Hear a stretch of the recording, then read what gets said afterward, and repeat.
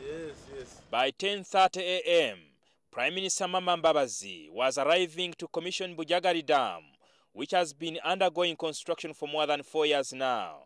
Mbabazi toured the project under construction by Sarini Construction Company on behalf of the Aga Khan Foundation.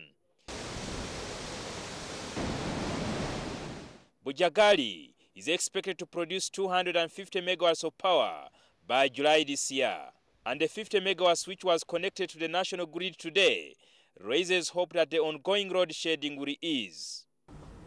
From today, this turbine, this machine, is producing 50 megawatts, which it is delivering into the national grid. And it is going to be available all the time. Come March, we will no longer pay 27 cents per unit that we have been compelled to pay to Agreco.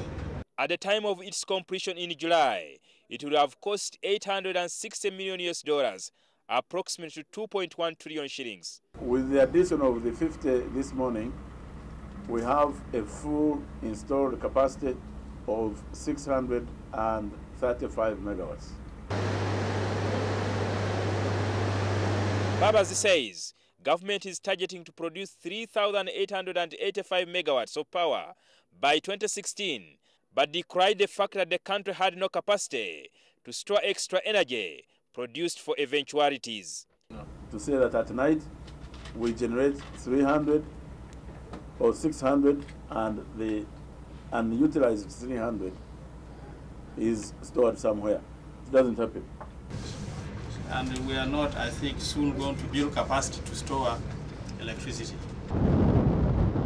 This extra energy is expected to be generated after the construction of Karuma Dam, which is expected to provide 650 megawatts, Ayago with 700 megawatts, Bugoye, Mpanga, Nyagaka, Buseruka, among others. By 2016, we will be producing 3,885 megawatts.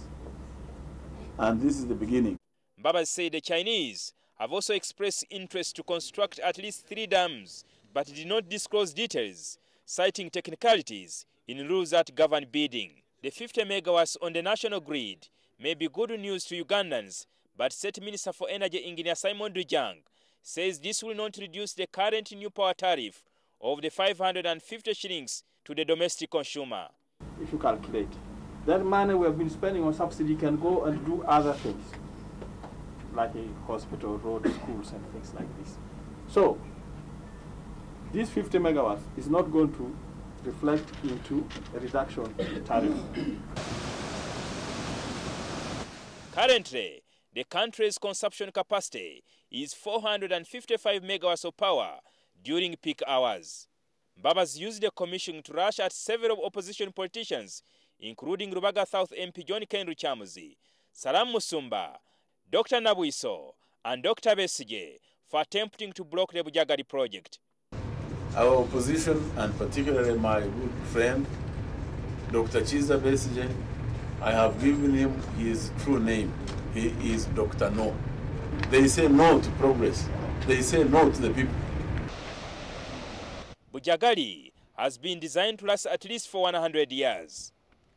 And since 2007, Bujagali Dam has been under construction, and Ugandans have been anxious, waiting to see whether the dam will produce any unit of power. Today, 50 megawatts have been released to Ugandans, and the government is promising that in the near future, there will be no road shading. Jingo Francis, NTV at Bujagali in Jinja.